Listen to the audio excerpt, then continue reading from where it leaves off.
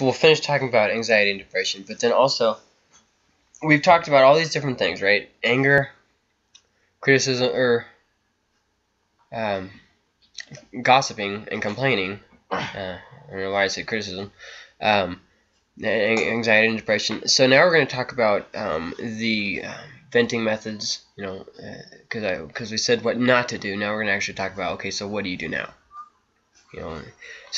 But a few last ideas about these different things is that we have a lot of just wrong views when it comes to different things, not just depression and anxiety, but other things too.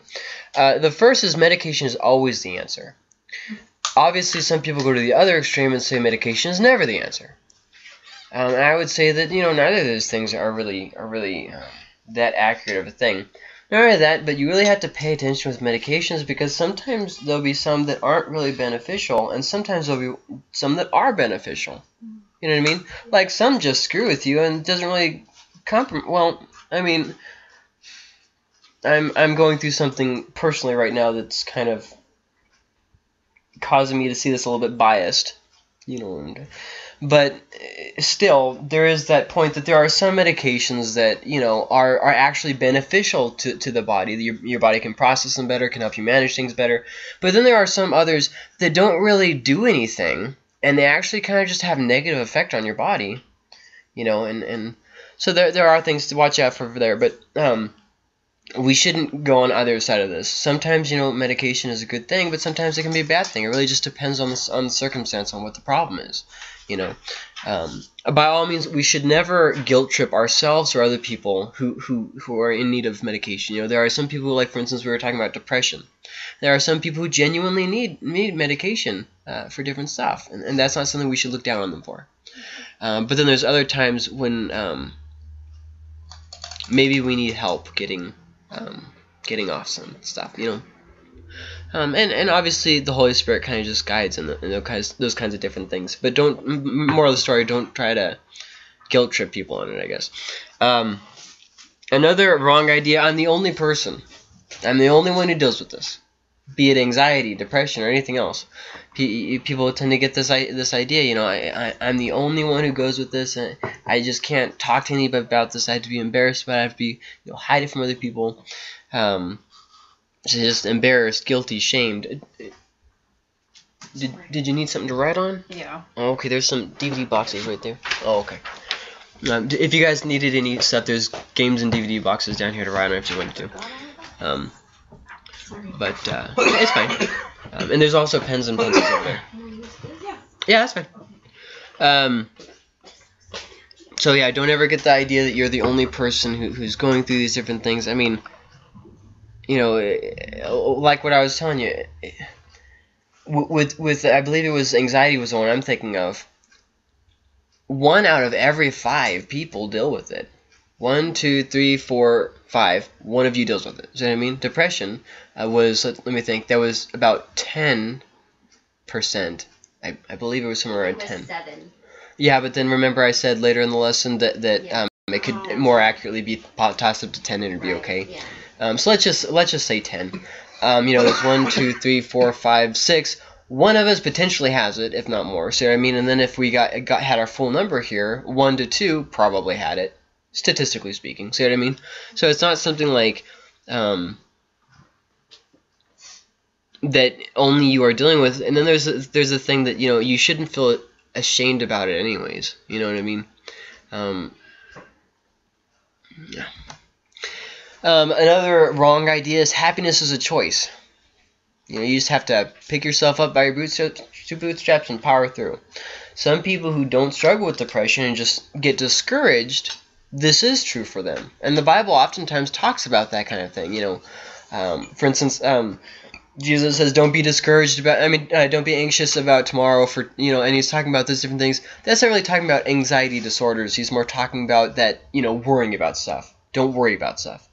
But obviously, if you've ever had anxiety disorders, you know what it's like. You don't really necessarily have control over that. You know what I mean? You can choose what to do with that, but you don't necessarily, I'm just going to feel at peace all the time. Well, that just doesn't happen. In fact, by nature, that's what a panic attack is. By nature, it's by its definition. It's something that comes unexpectedly, and you have a hard time catching your breath or whatever it is. So obviously, happiness isn't really a choice. Also, another thing that goes hand in hand with this, a lack of faith. You just have to pray it through, you know. Everything can be resolved through prayer. It's like, no, it can't. You know, prayer is beneficial, and I've been talking a lot about how important prayer is. But just because you pray does not mean God's going to answer it.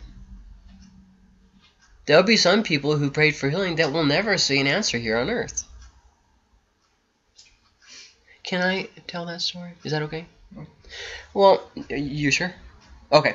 So, Chuck, you know, in a wheelchair, and there are some people who would say, well, you know, maybe it's a lack of faith. Maybe if we just pray hard enough and believe hard enough, he'll walk. See what I mean? And so you pray and you pray and you pray and nothing happens. See what I mean? Well, why is that? Because God doesn't heal? No, God does heal. But not every single time that you ask for a pony is your father going to give you a pony. Right. See what I mean? It's not like that. And in fact, on the contrary, God told us that there would be problems in life. You know, and so we shouldn't pretend to be all high and mighty about this thing. You know, almost like self-righteous, like if I just pray through and have enough faith, I can just conquer this mountain. But then on other things, be like, oh no, that's just how it is. You know, like, oh no, I have cancer, I have to go to chemo treatment. Weren't you just trying to pray this dude out of a wheelchair? See what I mean? Yeah. There is such a thing as just stupidity in prayer. Once again, not saying we shouldn't pray. Not saying that at all. But not everything is going to be resolved in just, you just had a lack of faith. Another wrong idea, Christians don't deal with this and you are sinning by experiencing it. Christians don't deal with depression. You are sinning, sinner. Well, obviously, anybody who's been in the church longer than, you know, a year knows that this is complete nonsense.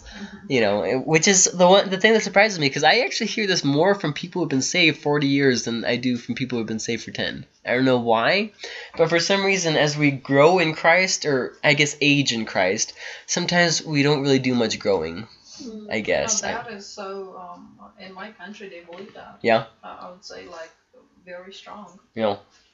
I don't want to say between Christians, but Orthodox, they're totally about it. Okay, No. you did something wrong, that's all you... Yeah. It's like Job's friends all over again. Yeah.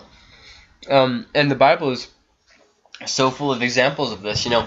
Oh, well, did his parents have a lack of faith? Mm-hmm. Or maybe it was him, and like the pre-born him, God knew that he was going to have a lack of faith, so he gave him this, you know, and it's like, well, no, it was so that I could be glorified, you know. And I actually saw, again, this dude is freaking awesome. He doesn't have any arms or legs. And he gets around like perfectly fine. This dude is, have you seen this? I've seen him. I know. He goes around on his board and stuff. He's awesome. He does like motivational speeches. Right. Right, and he's actually a really good public speaker. He doesn't even twiddle his thumbs or anything while he's talking. I'm just kidding. But seriously, this guy is really legit. I think his name's like Torso Man or something. Yeah, yeah. Yeah. But anyways, you know, and that's one of the things that he's real big on is don't sit there whining about what you don't have. Focus on what you do have. You know, one of the big things that he talks about. And, you know, it kind of is. It's really encouraging because it's like, well, if this dude doesn't even have any arms or legs can do this, I mean, come on, you don't have it that bad, right? I mean, I woke up this morning. That's good, you know. But anyways, you know, Christians are going to deal with these different things. See what I mean? No. But we kind of touched on that 2 weeks ago, so I don't really want to pound that in the ground. It's always God's judgment. You are going through this because you either are sinning or were sinning. Well, I mean, or will be sinning. Sometimes that is a thing, okay, sometimes. But let's throw this in perspective. Sodom and Gomorrah, 2 cities, were destroyed. How many weren't destroyed? All the other ones weren't destroyed. See what I mean? Yeah. Let's put this in perspective. See what I mean? It's not like every single time that some bad thing happens, it's God's wrath, you know. Life is full of unexpected things. In fact, I think life is another word for unexpected. I think that's... don't quote me on this, but I think it's something in Latin. Life means unexpected event. You know, it's a joke. A demon of blank needs to be cast out. Oh my gosh. So many times I've heard this.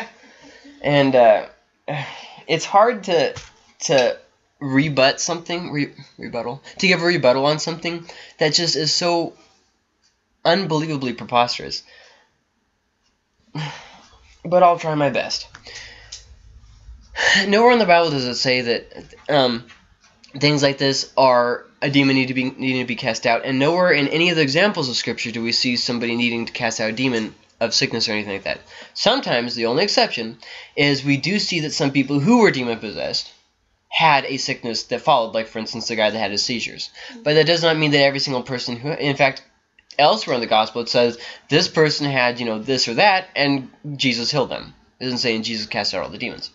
And then also when he's talking about prayer, he doesn't give an outline of that, of casting out demons. But then also in James he says, I'll use that for another thing. But in 1 Corinthians, he's talking about church order and about not suing each other and not all these different things. He doesn't say cast out the demon of jealousy.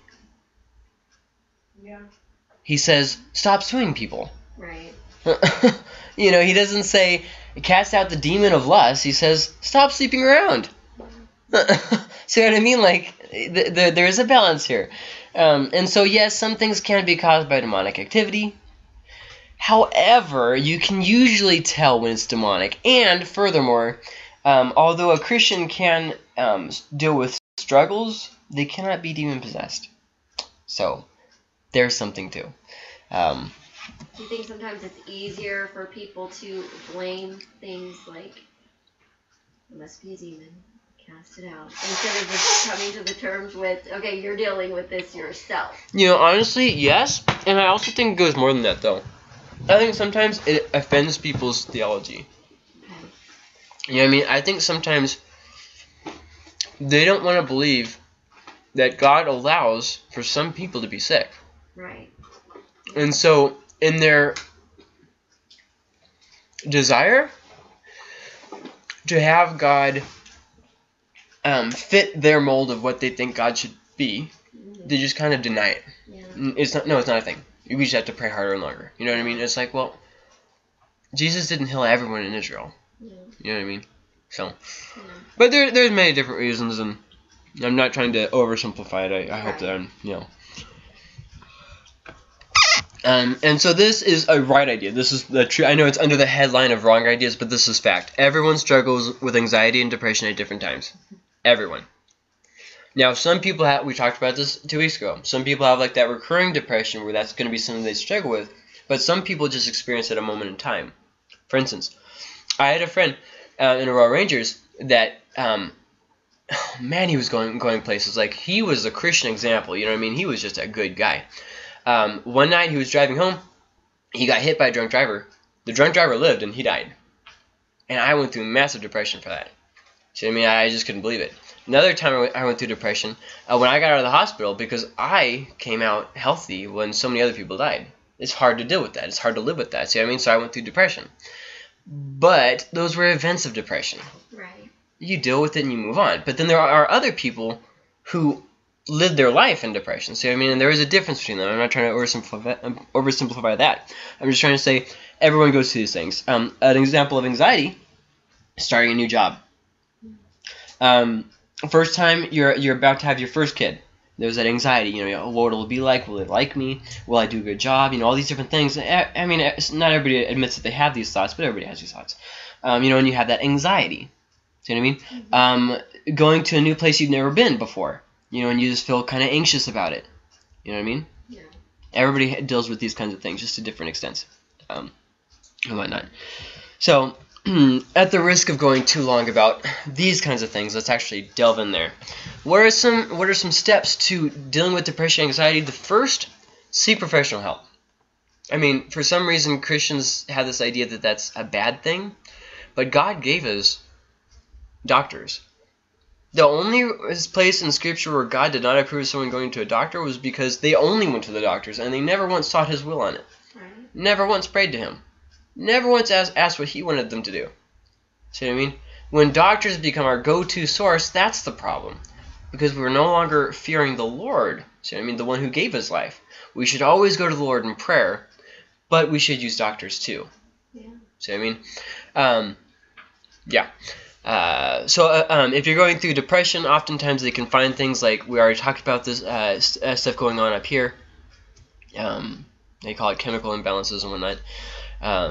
Or they can give you special diets for anxiety that will lower your anxiety, how much anxiety you feel. Different stuff like that. They can give you pointers on what you are doing, what you could be doing, that kind of stuff. Yeah. In fact, with anxiety, this is something that I personally dealt with. A lot of times, people who have anxiety attacks or anxiety disorders, I guess you could say, cut down the caffeine. That it helps tremendously.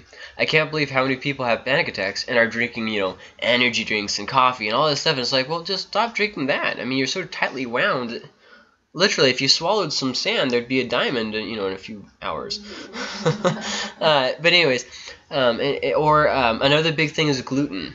Too many gluten foods. Not every bread has gluten, but you can find like gluten-free bread and whatnot. But gluten is another big dietary food that can. That's the wrong word, not dietary, but is a big food product that can cause anxiety. Depression is for. We'll talk about this right here. With depression, comfort foods, for instance, can cause a circle of depression. Anything with too much grease or fat in it. It gives you a feeling of warmth and comfort and immediate process, but as your body burns it off, it kind of depraves you and gives you this feeling of just kind of an emptiness, which then causes you to need the food again, which then, see what I mean, and it just kind of becomes a circle. And in fact, that can go along with many different things. Some people who are overweight get in a cycle, on fat, so then they eat, and that comfort food makes them feel better. And once again, that grease or whatever, and it doesn't always have to be fatty foods. I'm just saying. Mood changers, I already kind of talked about that with gluten. Gluten is a huge mood changer. But also exercise there. Sometimes, just releasing that energy does something, going for a walk, doing a daily exercise routine. It doesn't have to be anything like major. Just go out for a walk and look at the city, get kind of a new perspective on stuff. It helps. It does. I mean, it might not alleviate the problem, but it can make it easier. Get out. When you're going through depression, one of the things you always are tempted to do is just kind of stay indoors, kind of camp out, do your little thing inside. And as tempting as that is, you have to find friends who are willing to go out with you. Get out of the house yourself. Anxiety, especially because anxiety usually, or not usually, but can sometimes lead to things like agoraphobia and that kind of stuff, where you're kind of confined to your house. One of the key things to doing that is getting out, going shopping or something, where you'll, if you have a panic attack in public, being able to work through it in public. Obviously, you can't build up that, what is it called when you're building up your, no, that's not the right word. No. Tolerance. No, like a kid who has poor self-esteem and he wins a game. Confidence. It builds up your confidence when you get out there and you have a panic attack and you're able to deal with it. You know what I mean? If you just sit in your house, what's comfortable, you'll just sit there thinking about what if, and you don't actually challenge that thought process, and so it gets free reign in your mind. But depression's a lot different. Depression can happen whether you're inside or outside. But the thing with depression though is it can literally rob you of living a quality life. And so for that reason, a lot of times you need somebody or, something to be able to get you out a little bit, because you're not going to feel like it on either of those. Anxiety, you're going to feel like you can't. Depression, you just feel like, what's the point? You know what I mean? So getting out really does help. It does help. Accountability partners, this goes with both of them. People who will come alongside and say, okay, especially if they're going through the same thing that you are going through. For instance, somebody struggling with depression really can help a person struggling with depression a lot more. I have struggled with depression, but not in a recurring sort of way, so I have a very limited knowledge of depression. Anxiety is a recurring thing for me, so I'm able to help people with that, but depression not so much. But as far as anxiety, have people who will come along and say, let's go to the store. You know what I mean? Let's go and get out. Somebody who will challenge you on those things, ask how you're doing. Just kind of be there for you. Now, I want to say this because this is very important, but I want to make sure I clarify what's going on here.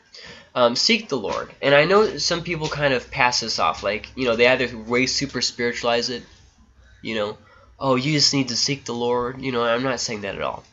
I'm saying trust in God as you go through the circumstance. Okay?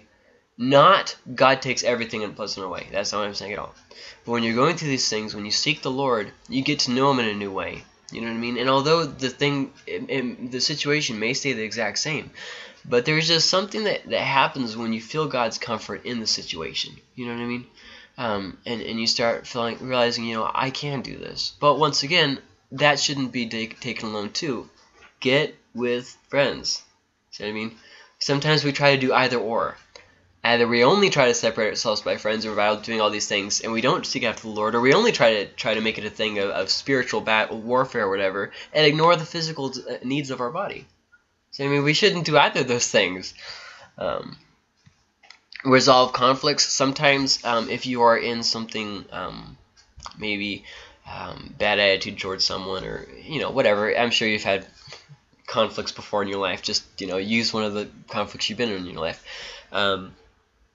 But sometimes those can kind of build up in us and cause us to look on life a little bit differently, which causes depression, anxiety, and that kind of stuff.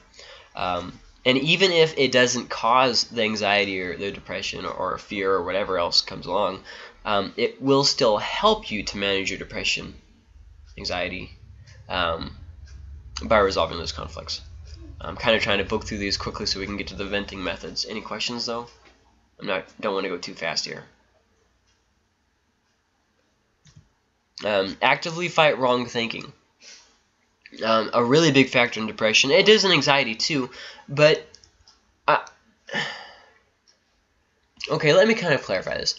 Anxiety, you have the wrong thinking really bad during the actual attack or episode itself. A lot of times with depression, you have it around the clock. See what I mean? Just a really low opinion of yourself. So whereas with anxiety, you have a low opinion of yourself too, at times and whatnot. And if you start thinking about it, you really overly think about it when you're actually in the heat of the attack or the episode or whatever you want to call it. So it's something that you have to actually choose in the here and now present to combat.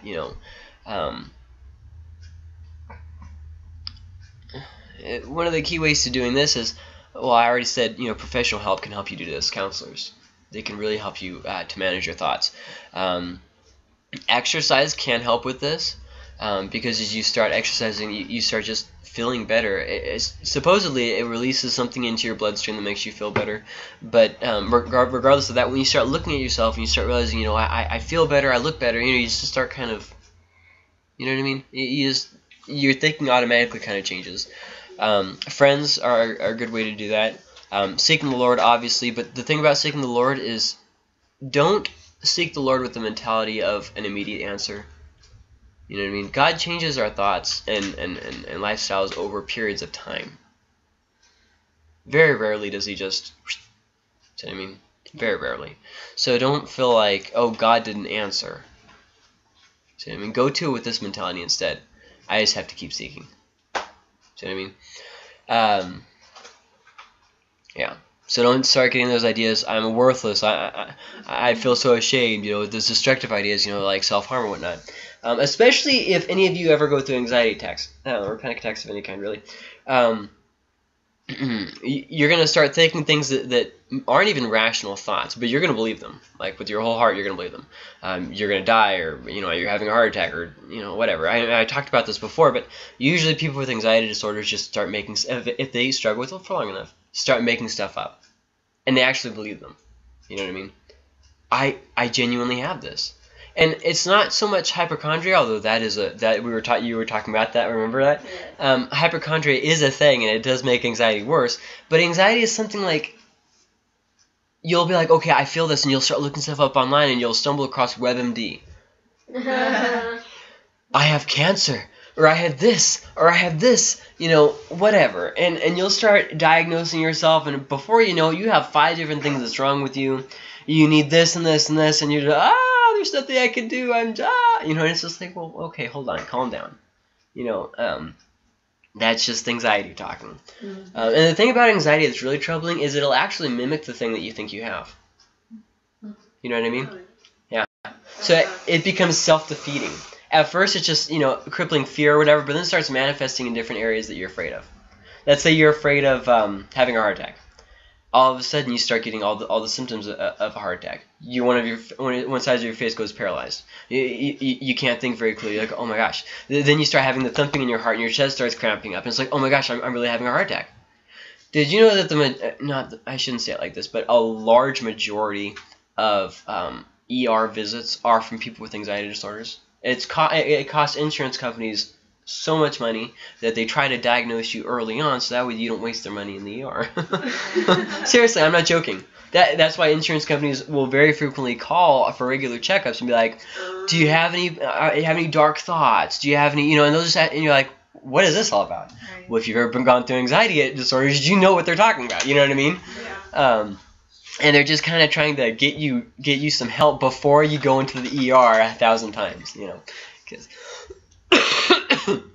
and then there's other people who go into the ER who waited until the day after the holiday and they have an arrow sticking out of their arm or something. They're like, I wanted to wait until after Christmas. It's like, well, you probably should have came in before, but whatever. Anyways, and so with those anxiety attacks, you're going to start having thoughts, going through, and you have to actively and consciously stop those thoughts while they're still happening, which is very hard to do when the thoughts, you believe them. And you have to tell yourself that they're not true even though you believe them with all your heart. So, that's very difficult. So that takes us to this slide for anxiety tips. Challenge yourself, but realistically. When I first started challenging myself, I just went around, I drove around the block. See what I mean? I challenged myself, but realistically. Then I started driving to Tularosa. Well, okay, that's like a 13-mile drive. Whoa. But then I asked and I started spending the night at my dad's house. So that was my little reward. I could drive 13 miles and you have a safe place. See what I mean? And so I started setting up safe places where I could keep challenging myself. Then I started going for walks during certain times of year when it was easier for me. See what I mean? And then until eventually I started realizing that I didn't need safe places because no matter where I was, I could still handle it when I'm there. See what I mean? It's not about where you are at when you start having the anxiety attacks. It matters about just stopping and taking back control of the situation when you're having it. But anyway, so keep challenging yourself, but realistically. Don't allow yourself to just sink into a room or something like that. Breathing exercises. Okay, I'm going to go and show you guys these in case any of you ever end up going through anxiety. Okay, so what you want to do is you want to not breathe out of your chest. Okay, breathing out of your chest, that's where emotion comes from. Okay? You want to breathe out of your stomach. Okay, and this will be very easy to tell. Wrap your shirt around your stomach. Where's the air going? Look. See? I don't have anxiety. When you breathe out here, it builds up anxiety. First off, a lot of times when you're feeling pains in your chest, it's because you're breathing through your chest. And so your chest will tighten as you're breathing because it wasn't meant to be breathed there. See what I mean? So as you transfer your breathing back down to your stomach, and then you're able to breathe deeper, which causes you to take back control of your breathing. Because when you're going through stuff like anxiety, you're going to lose your breathing. See what I mean? That's just something that's going to happen. So you focus on that, and then you focus on slow and deliberate breaths. Start focusing on your heartbeat, and start focusing on slowing it down, and then eventually you come back to a calm place. See what I mean? You just have to take back the control of your breathing. Take it back. Stay hydrated. Dehydration is a big factor to anxiety, and it can help immensely during panic attacks, especially because when you're going through panic attacks, you'll get really hot, and if it's already like summertime or whatever, you could potentially suffer heat stroke or stuff like that. So you're going to want to stay hydrated. It'll really help in different things. Keep a journal. Find out if there's different things that set you off. And you'll notice patterns. I don't know, maybe you were thinking about something, maybe you were reading something or doing something, whatever it is, and this goes with depression too. You can find ways to kind of have fewer episodes and whatnot, you know what I Like, for instance, to use an example that was given to us 2 weeks ago, Nicole said about how sometimes watching the news will make it a lot worse. So now she knows something that sets her off. See what I mean? So she's able to circumnavigate that problem. See what I mean? And it's the same thing with anxiety too. You just kind of start to take notes, realize what's going on. You also have to consciously tell yourself this: the feelings will pass. These are only temporary. That's very hard when you think you're dying. But it's true nevertheless. The feelings will pass. They are only temporary, and you just keep telling yourself that this isn't going to be forever. Just focus on your breathing. It's okay. See what I mean? And I was lucky because I was married at the time, so I had someone to be able to help me through it. But when I first started having them, I was 17 in Albuquerque. There was no one there with me. I was driving around Albuquerque by myself, so it just got very difficult. And this was daunting when I first started thinking this, when I was anxiety attacks. They can happen anywhere. Nowhere is safe. But then eventually you start thinking a little bit differently. They can happen anywhere. Am I going to spend my whole life fearing what may or may not happen? Or am I going to go out and enjoy my life and realize if it happens, I'll deal with it when it happens? Yeah. So, they can happen anywhere. Your house isn't any safer than outside. Yeah. Pull yourself back to reality. There are a lot of different tactics for this one. Some people use ice cubes. They cause you to be able to feel something that's cold and brings you back down. Try to feel on something if you're driving. Try to feel maybe the car seat or the window or something. Just something where you can feel, or turn on the AC or the heater and stick your hand by it where you can feel it on your fingers. Just something that kind of gives you back on your senses. Because anxiety attacks will kind of mute you and deafen you to the world. Sometimes you have a lot of problems with your sensory. You can't really hear maybe too well, or maybe you can't feel too well. Maybe you can't see too well. A lot of times migraines will happen. It'll lead to other things, whatnot. And so if you have something to pull you back down to reality, it usually helps you to regain. I don't want to say consciousness because you don't. Well, some people do lose consciousness, but you kind of lose that. You're in la la land. I don't know how else to say it, but it kind of just pulls you back down from that. Just kind of feeling something. Also, let me go back for a second. You may want to explain to your close relatives or your close friends what you're going through, so they don't get offended, because you'll probably end up hurting their feelings throughout the course of panic attacks or any anxiety disorders. Really, oh well, you've been ignoring me. It's like, well. See what I mean? It's not really something I wanted to do. You see what I mean? Or what was another thing that I did? You never want to go do anything. Now I can't ever go do anything. So I still don't get out much, but it's for a completely different reason now. But explain to them, well, I can't get out much, or whatever. So, anyways, that kind of makes sense. Because sometimes you can inadvertently hurt people's feelings because they don't know that you're struggling with something. And hopefully they'll be able to actually, not judge you for what you're going through. Hopefully. But, sometimes that happens. It just takes time for some people to deal with stuff. Don't get sucked into self-criticism. Anxiety is a large part of why anxiety or disorders are caused. Not the only reason, but a large part. Is having an inner conflict with yourself. See what I mean? Not everyone, I cannot say this enough times, not everyone that I've talked to who goes to anxiety disorders has a problem with themselves. Okay? But I and some other people who I've dealt with anxiety were having inner conflicts. And if there's no peace in here, there won't be any peace in here. Same as it's not going to happen. A lot of people that I know who are dealing with anxiety are not Christians. They're not spiritually where they're at. They're not happy spiritually. That's why sometimes people in Hinduism and Buddhism and that kind of stuff get peace. Is because they're just able to focus on something that's not them. That, see what I mean? So, anyways. So don't get sucked into self-criticism, though. You're going to have just dark thoughts that go through your mind with depression, anxiety, all really any kind of stuff like that. And you just have to kind of just put a stop to it. Choose not to think about it. Think of something else. Think about something else. And we talked about a lot of that a couple weeks ago, so I don't really see the need of pounding that back in. But, just basically, long story short, don't allow self-criticism to jump in. And that doesn't even matter if you're struggling with anxiety or depression. That's just a good life principle. Don't allow that to settle in. Facing your fears really does help, especially with things like panic attacks or whatever. Sometimes it surfaces a problem that you had that you didn't realize that you had. Like maybe you had a lot of fears that you just didn't even realize were there. And so it causes those fears to surface. Well, now there's a good time to face those fears, you know what I mean? Work through it, because it's not going to go away anytime soon if you have anxiety disorders. You might as well make the best of it and plow through, you know what I mean? In ways, anxiety is a lot easier than depression. I will say that.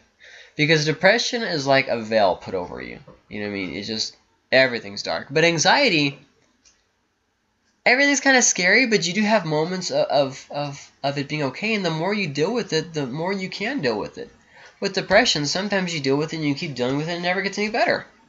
So I mean, that's very hard to keep doing. So, that takes us to the question of how should you vent or decompress without being angry, complaining, gossiping, etc.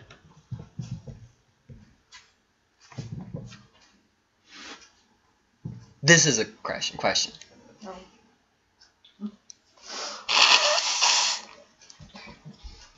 How should you vent or decompress without being angry, complaining, gossiping, whatever?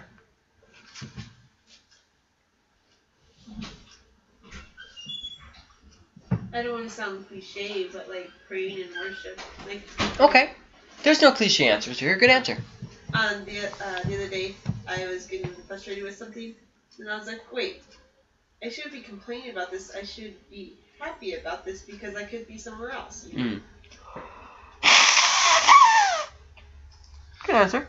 Anybody else? Or anything else?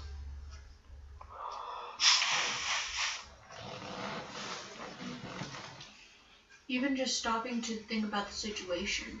Mm-hmm. And just really, really think about, should I be upset about this? Yeah, that's a good point. Yeah, that's a very good point. Sometimes we get so caught up in the heat of the moment, we just kind of lose sight of the actual reality of what's going on around us. That's a very good point. What happened with me today. I lost sight of it. Yeah? Freaked out. Oh. Yeah, I had that quite a few times with anxiety. I'd be all in my bedroom all alone. I'd be thinking, wait, what? I know exactly what you're talking about. Maybe not so much with anxiety, because you don't want to look to things that are going to cause you more fear, but definitely with depression, I think looking at other situations and what other people are dealing with, realizing that you're not the only one, that there are worse situations, and I know because I've had to deal with that with myself, looking at, okay, this situation is not the worst, there's been worse situations. People are going through way more than what I'm going through. And just kind of not being so self and realizing life is hard for everybody sometimes. Yeah, getting off the me focus. I'm not trying to downplay what you said, but it just made me think of that thank you, God, that I'm not like this lowly sinner. Yeah, I'm just kidding. I know you didn't mean it like that, but it made me think of that. I look at situations like, say, and I'm just going to use an example. Okay, say I'm poor or whatever. And I'm like, I don't have this and I don't have that. Okay, well, let's look at the kids in third world countries. Right. That have no food. And, there's always a worse situation, or we're so upset that we're persecuted. Yeah. Being persecuted, but there's, Christians in China that are being beheaded. Yeah. There's, and you're sitting here upset that somebody, said something about your faith, so I'm just saying that there's but seriously, people that are going through things too. Yeah. And that's kind of a recurring thing for a lot of different things. Just kind of getting the eyes off of what's actually going on in the world and just getting it so focused on the situation, you just kind of lose sight of stuff. One thing that me and Ben used to do concerning the youth group down in Alamo was if they would do something stupid, we would wait until the next time that we saw them to talk to them. Because it gave us a chance to cool down. And No. Yeah, that's a good one. Yeah, you don't want to do it in the heat of the moment. Yeah, buddy. Well, it's the same with your kids sometimes. Go to your room before I kill you. Oh, you don't know how many times I send Kyle to his room because if I didn't, I'm going to hurt you. Go to your room. It's funny because you're not my kid. Very good answers, though. Were there any other answers? I was gonna say sometimes going for a walk really clears your mind, clears your head, gives you a chance to, Very true. That's a good point because it kind of goes back to what you said about exercise. Yeah. In and out, Yeah. getting fresh air and getting the blood flowing through your body kind of, helps. Sorry. I know. Yeah.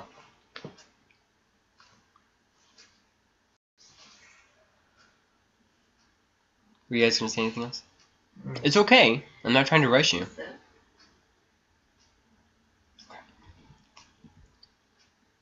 So, let's go through some venting methods. The first one is prayer, Gracie.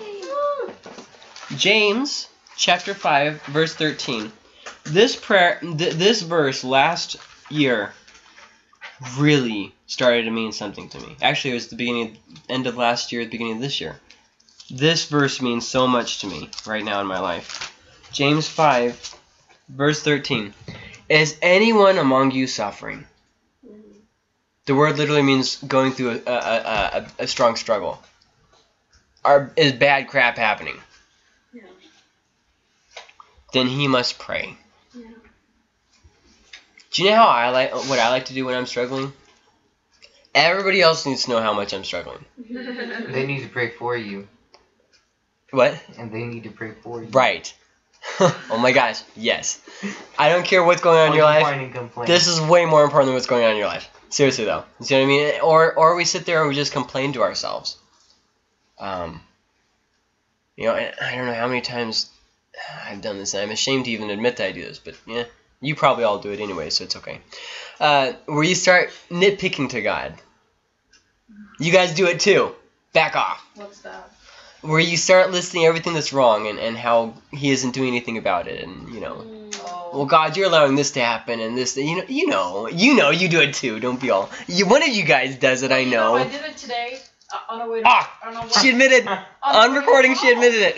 There was so many things happened today, and I'm driving home. I'm like, I wonder if she's doing it on purpose. And then I'm like saying to myself, it doesn't matter. I said that to myself. It doesn't matter who is doing what. It's how you respond to it. Oh.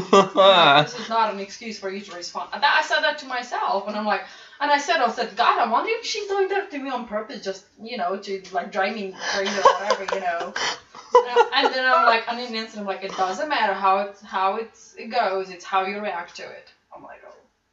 I'm totally imagining you being on that heavyweights. How you doing, little Diana? Not good. Right? Yeah. Like you do bad. Speaking on me. Yeah, I liked that. I liked that very much. So the first venting method, pray. Pray. And then pray. Number 2, worship. Yeah, Gracie got the first and the second answer. A lot of people have a hard time understanding the Psalms. Let me kind of break it down for you. Real people struggled with real things, just like you do, and then they wrote a song about it. Yeah. It's that simple. See what I mean? Are you going through depression? Well, they were too. Are you angry at something? They were too. Do you hate this person? They did too. In fact, one of the Psalms says, how I wish somebody would take their babies and throw them against the rocks. Don't you think they were a little mad at the person? Right. Now, granted, these were people who did, kick them out of their city and did the same thing to their babies, so, But still. Psalm 95, 6-7. Come, let us worship and bow down. Let us kneel before the Lord our Maker, for he is our God, and we are the people of his pasture, and the sheep of his hand. Sorry, I knew I was missing a line there. But this is definitely something that and I mean you could really go through a lot of different psalms. There's one psalm where David has sex with this woman, right, and then kills her husband, and then a prophet comes by and tells him a little story, and he gets all kinds of upset, and he's like, "You are the person who did this bad thing from the story that I just told you." And he's like, "Oh yeah, I am." And so he writes a song about it. Alone in my princess. Just kidding. But anyways, seriously though, he does write this song about it, and it's actually in the Psalms. Read through the Psalms and you'll find it. And it'll say, a Psalm of David when he sinned with Bathsheba. Mm-hmm. Or like think about Psalm 23, which everybody knows. Guiding me by those still waters. Don't you think that? Why do you think he wrote that? So, I mean, maybe he was going through a hard time. So, I mean, you can tell what was going on in the writer's song by what they emphasized in the song, what was important to them. See what I mean? And I think Psalms is just a good place to go for that. Make friends. Sometimes it's hard to do this, but go out and make new friends or something. Or find a good friend, or maybe you already have friends. Just make them closer friends. I mean, do something. Don't just sit there and rot away. Ecclesiastes 4:9-12, says, 2 are better than 1, because, why?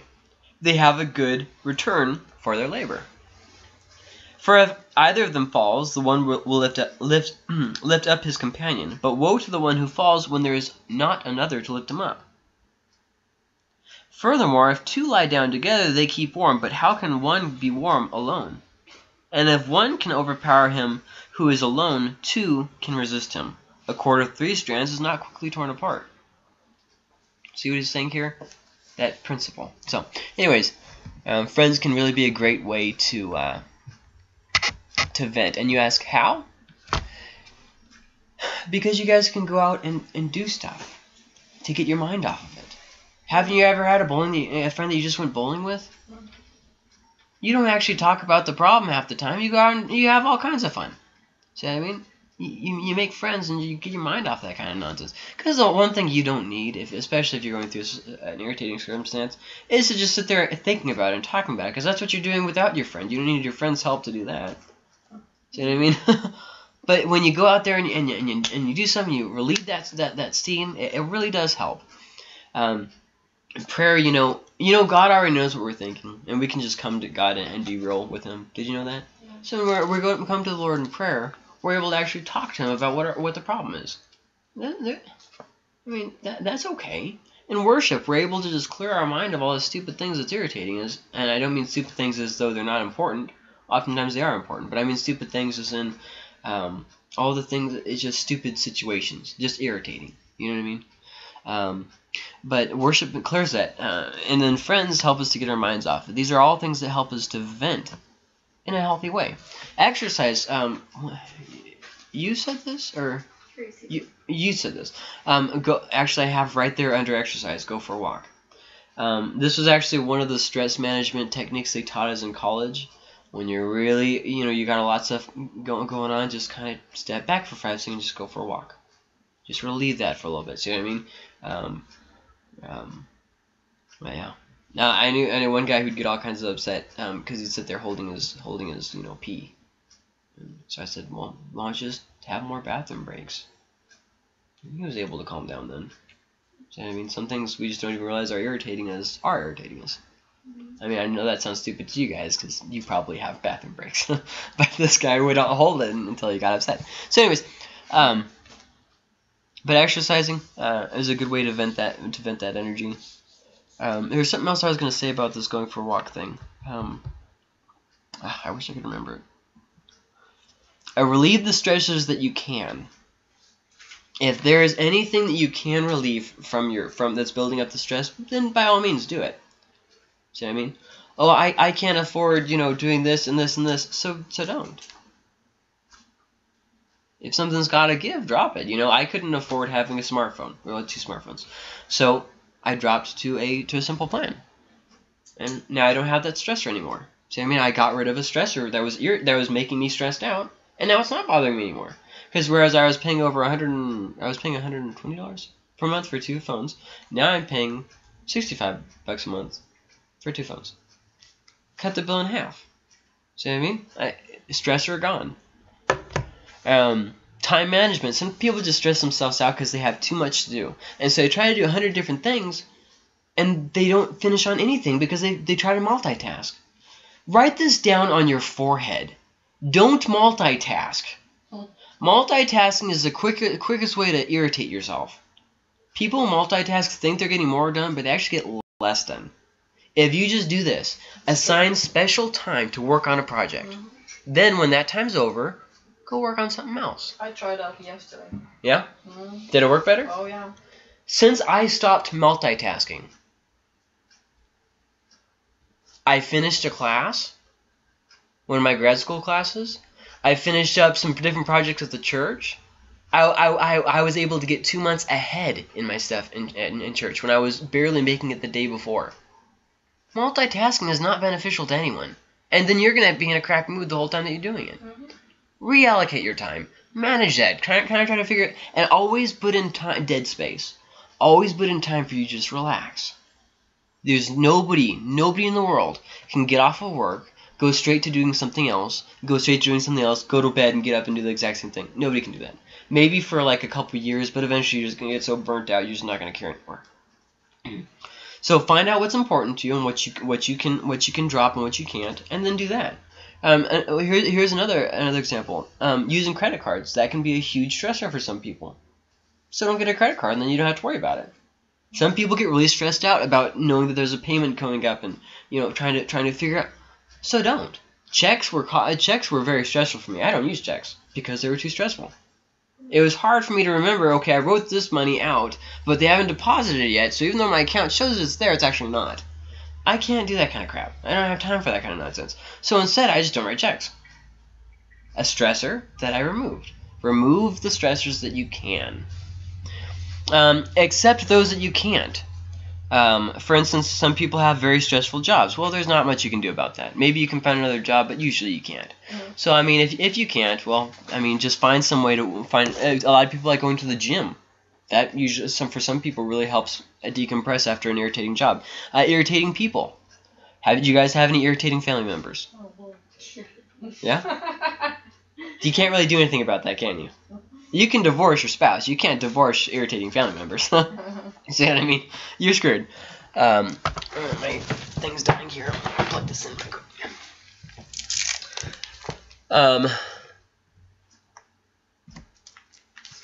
Take up a hobby. Is there anything in your life that you do for fun? Well, maybe there should be. So, I mean, it's okay to have a little bit of fun. I'm not saying you have to go buy the new PS4 and buy 15 different games on it. I mean, if that's what you wanted to have as a hobby, whatever.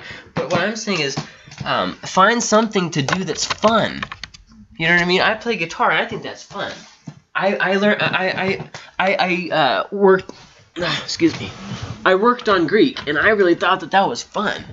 I did that for me, not for everybody else. Other people I talk to about Greek, they're like, "That sounds boring." Well, I'm not doing it for them. I'm doing it for me. But, find something. Maybe there's something you've always wanted to do. Well, make some time and work on it. You know what I mean? But just something that's fun. It really helps vent. It helps you to just clear out your mind. Fast. Fasting can be a great way to really help you focus on spiritual matters and get your head back on with God. In Judges chapter 20, verse 26 says this. Then all the sons of Israel and all the people went up and came to Bethel and wept. Thus they remained there before the Lord and fasted that day until evening. And they offered burnt offerings and peace offerings before the Lord. They were faced with the problem, so they fasted. See what I mean? Some people think that it's the world's worst thing if somebody's not eating. That's not the world's worst thing. Sometimes we go through grievances in our life, and how do we deal with it? We cry. We lose our appetite. These are different. Even animals do this. Have you ever seen an animal that was very close with its master and the master dies? Have you watched what they do? They pace back and forth. They won't eat. They just sit there staring at the door waiting for them to come, and they never do. If even animals do, don't you think people will too? So, I mean, things like that, they're natural processes. We don't need to feel, stupid about these kinds of things, but realize, let the season pass. You know what I mean? Let the season pass. Ask for help. counselors, pastors, godly people. But let me just kind of clarify on this, because this is something that kind of irritating for me. There was someone who was causing problems in the church, not here. Okay? So don't try and start guessing who it was. And this other person tried to, be the shoulder to cry on, I guess. And they got sucked into it too. And they both ended up leaving. And you know what the thing is? Every time you talk to them, they always had the world's best reason for why they left the church. Oh, I left because this person did this. They never took ownership for it. Never once did they take ownership. It was never I did. It was always someone else did something. You know what I mean? And they had this long list as to how everybody else in the world had wronged them. And they were the ones who were wronged. Never in any situation is one person completely 100% wronged. Victim is never ever is one person the complete victim. Yeah. You guys know what I'm saying, right? Well, yeah. Okay, so there. But ask for help from godly people. You know what I mean? Mm-hmm. For instance, if I need help, I'm not gonna go to Chuck. Mm-hmm. Just kidding, Chuck. But seriously though, go to people who you know are entrenched in the church, who know the Bible. You know what I mean? Mm-hmm. I'm not gonna go ask a Jehovah's Witness for help. Right. They don't have any spiritual basis to.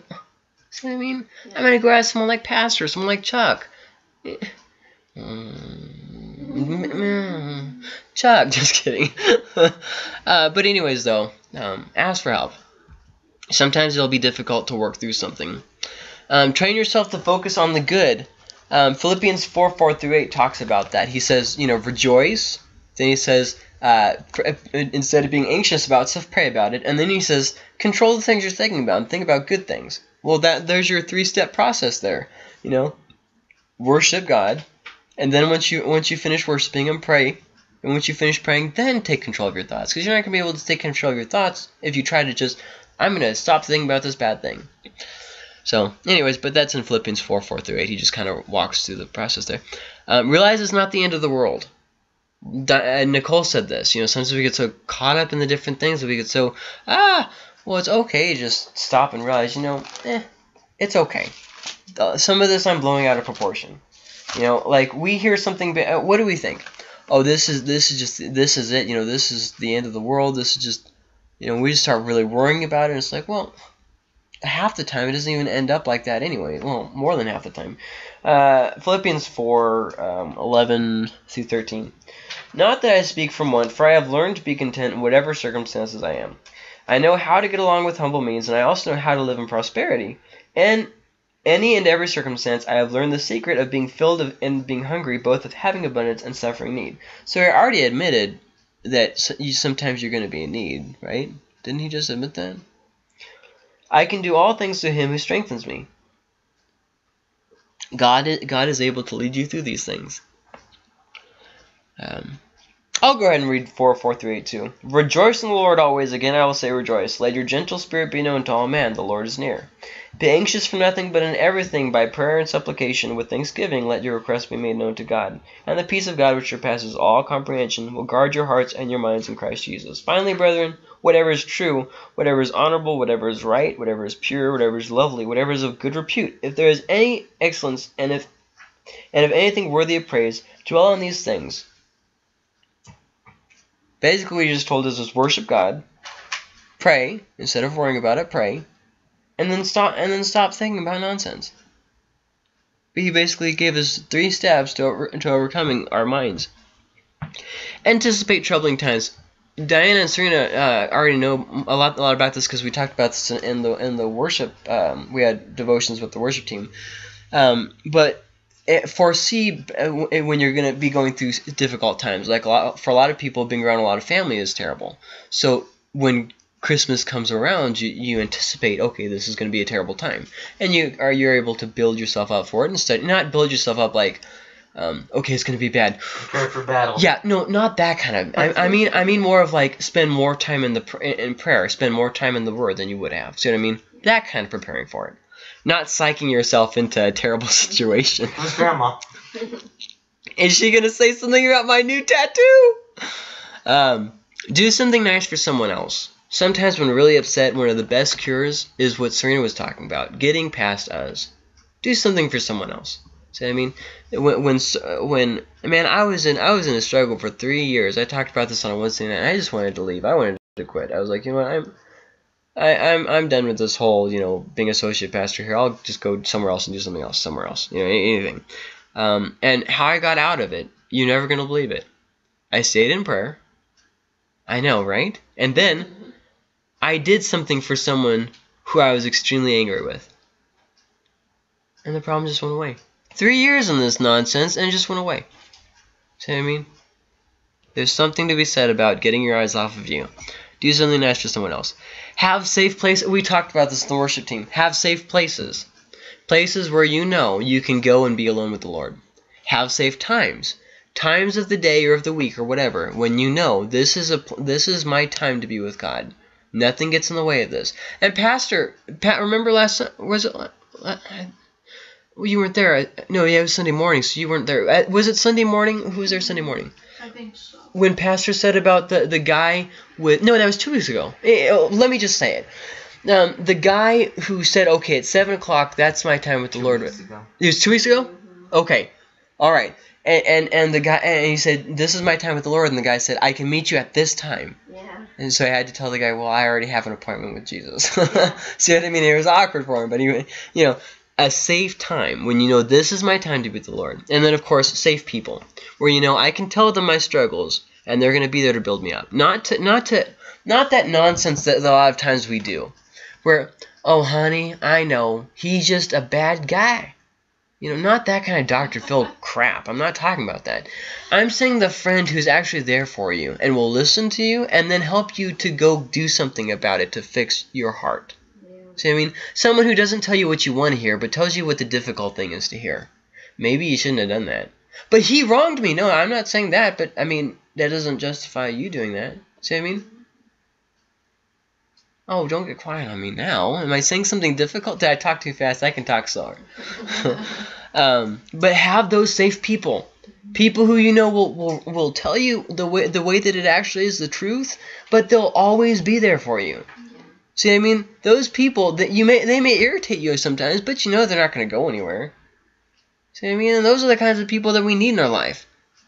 So, not that you can always surround yourself with just likable people, but our close friends do need to be someone who we can actually at least trust. So, anyways, reconcile with those you can. Sometimes we're very easily touchy, very moody because we've got our feathers all ruffled about something. You know what I'm talking about. Where there's somebody with a bad attitude towards somebody, and so then they start taking it on you. Like you say, oh, where'd you get that tattoo? You don't like it either? Whoa! Pull back the blades! I didn't say anything! So, anyways. Control your thinking. We already talked about that in the Philippians passage. Because sometimes when we get in that kind of mindset, we just start nitpicking about nonsense. So don't let yourself think about stupid things. Don't see failure as the end. This one you need to write down for sure. I don't know if you're trying to write everything down or not, but write this one down and circle it. Don't see failure as the end. Keep trying. Bad things are going to happen. You're going to mess up. Spoiler alert, you're going to mess up. But the difference between... Do you know what the difference between failure and success is? The person who is successful is the person who keeps getting back up, and the person who is a failure is the person who doesn't. That's the only thing that separates the two. See what I mean? Did you guys hear what I said? The person who's a success is the person who fell and got back up. The person who's a failure is the person who fell and stayed down. Right. That's what makes you a failure, by stop trying. See what I mean? The only one who can make you a failure is when you give up on yourself. See what I mean? Don't give up on yourself. Keep going. The failure is not the end. Oh my goodness, I cannot say this enough times. Failure is not the end. This week, when you mess up and you do something really stupid and you're guilt-tripping yourself, can you go back and tell yourself this? Failure is not the end. It's okay. Climb back up on the horse. It's okay. Because it's going to happen this week. Probably tomorrow, because I'm mentioning it tonight, which means it'll probably happen tomorrow. That's just the way it happens. You preach something on Sunday and you're all, I think I really got this one. Then Monday morning you deal with exactly what you just preached about. And it's like, oh, thanks God. Thanks for ruining my pride. Thank you. I was actually kind of happy at where I was. Well, But anyways. sometimes we fail, and it's really not that bad. Yeah. Yeah. You know what I mean? So you have to look at what your failure is. You know. That actually is a good point. This is not a failure. This is a stepping stone. I can use this. Right. Know? Especially because we tend to be huge critics of ourselves. Right. See what I mean? And oftentimes, like Serena, wow, I'm glad you said that. Sometimes there'll be something that wasn't really, but you're sitting there beating yourself up. It's like, it's okay. It's not that big. See what I mean? It's not that big of a deal. Beware of transference, though. This is just a little note for you to stick on there for yourself. This is the last note. Beware of transference. Transference is where you're talking with someone who's dealing with something and it kind of just gets on you. Like you're dealing with someone who's depressed and you start feeling depressed. You start dealing with someone who has anxiety attacks and you feel very anxious all of a sudden. See what I mean? That's called transference. Beware of transference. It will always happen. If you're going to be around high maintenance people, and you know what I'm talking about, those high maintenance people, you know? Yeah.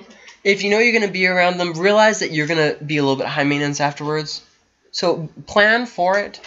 Okay, I'm going to deal with person X over here who's just kind of really takes it out of you. They whine about everything. So I'm going to need about an hour afterwards to decompress and pray and get my mind back on straight, right? See what I mean? Yeah. Hear what I'm saying?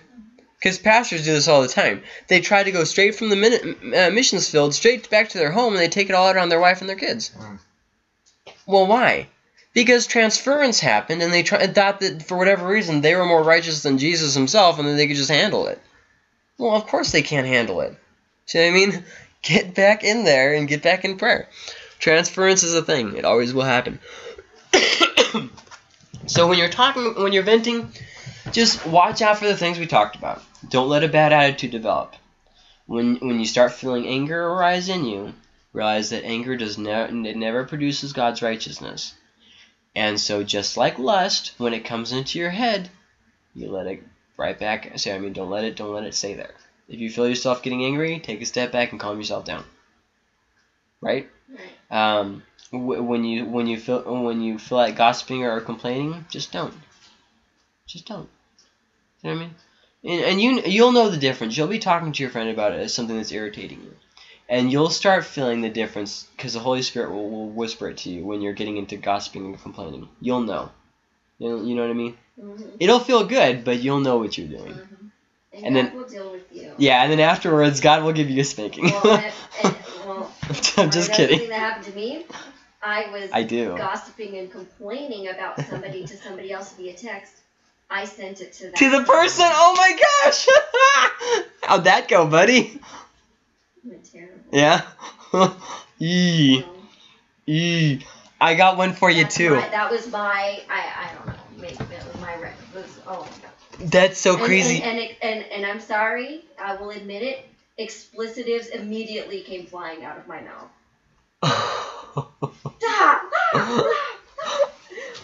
Take it back, and take then it back. Your heart just stops and you're waiting for that person to respond. Yep. It's odd that you say that because just a few weeks ago. Text messaging is terrible. They need to make a thing that says, "Are you sure you would like to send?" Press yes. Well, I didn't receive a text like that, so I know it's not me. Thank Jesus. But a few weeks ago. That's where it came from. Right. But a few weeks ago, though, there was this person who was doing that exact same thing. And the person responded like an angry message, and they still didn't realize they were texting that person. So they kept going. And the person's like, fine, you can just go. And she's like, oh, well, this person, they're not ready for me to leave yet, I don't think. And she's like, it's me. You're texting me. You can leave. It was just like, wow, that's just terrible. No, but I immediately realized it. Like, the moment I hit send, I looked at the name, and I was like, no. Meltdown. My life is over. It's ended. Failure. I'm not getting back up from this one. That's awesome. Don't see failure as the end. Don't see failure as the end. Keep trying. Send that text message again. I'm just kidding. Just kidding. See though honestly, sometimes though, I do that same thing. I do something real stupid, you know what I mean? It's doing something I shouldn't be doing. You know what I mean. Don't look at me like with those righteous eyes. You're doing something all stupid and you know that what you're doing is wrong, and then you get busted for it. It's like, oh, I got caught. And yeah, exactly. And you would have been fine except that you got caught. Right. Oh. So you don't feel guilt because you feel guilt about what you did. Right. You feel bad because you just got busted terribly. Yeah. And that's the real life of venting. That's what actually happens. So, but and you'll know the difference when you're discussing with your friends, and you'll know. This is something. Was a cautionary tale. I hope. Don't do this. And so venting is something that as we deal with it more, we're able to kind of distinguish more what's right and what's wrong. I gave you this whole long lesson about all this. And it's still going to take weeks, months, years to fully kind of get the idea of it. You know what I mean? I'm still learning stuff about this. And I'm the one who just taught the lesson. So, I mean, it's not something you're just going to... I get it. It's going to be something that's going to take some time. There's going to be trial and error. You know what I mean? Any questions about the lesson? It's funny how a lot of times you go through this, and then, like, after a period of time, you look back and like, wow, that was dumb. Or even thinking or saying or acting or No, I've been there. Anything else? Yeah, this lesson was hard, but I think it was necessary. Yeah, for sure. The question of the week: if Jesus was a Jew, why is Judaism a cult? Very good question, right? That's a good question. Yeah. So write it down. I'm still trying to explain to Grandma that not all Israelis are Jews and not all Jews are Israelis. Yeah? How's she handling that one? She's not. That's awesome. What's funny is when you have a Israeli Muslim. It's like, wait, that's a thing? It's like an albino black man. Is that a thing? It is a thing. Really? No. Isn't that just the white man, or no? No. Wow, I sound super racist right now, but I had no idea that was a thing. Yeah. Wow. I mean, it's very rare. It's rare. Obviously, but it's a thing. It's going to happen. So next week's topic will be the promised plan of God, and we'll look about Judaism and about the development of Christianity and why Judaism is a cult.